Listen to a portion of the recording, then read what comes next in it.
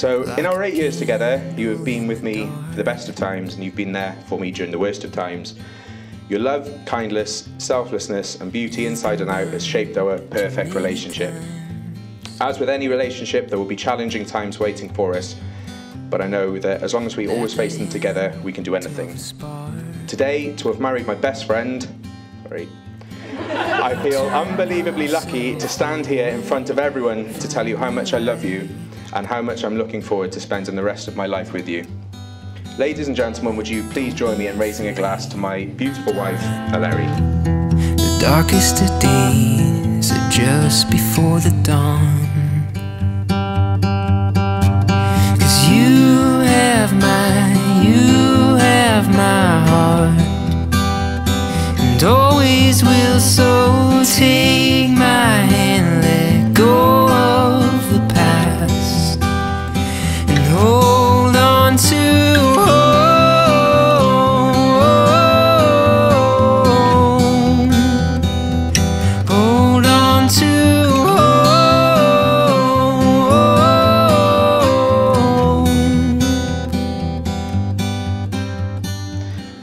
So Liam, we're entrusting Eleri into your care, and we know that you will care for her, and we can see how much happiness you bring to her. In closing, married life inevitably means adjustment to daily living. You are now a new family unit. You will need patience and forbearance as you adapt to one another, and remember always to respect each other. Above all, make God the centre and focal point of your married life together. It's not a quote from the Bible, but there is a saying that I remember we had at home when we were little. Christ is the head of this house, the unseen guest at every meal, the silent listener to every conversation.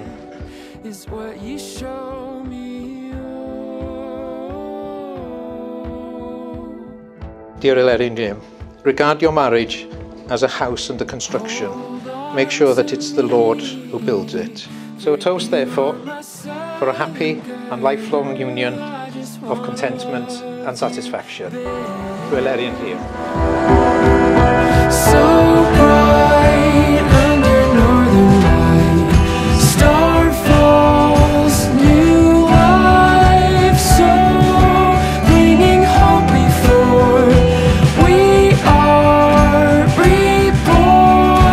Love only you and I know. Hold on to me, oh you are my southern girl. I just wanna love you, babe. I just wanna love you, honey. Hold on to me, oh you are my southern girl. I just wanna love you, babe. I just wanna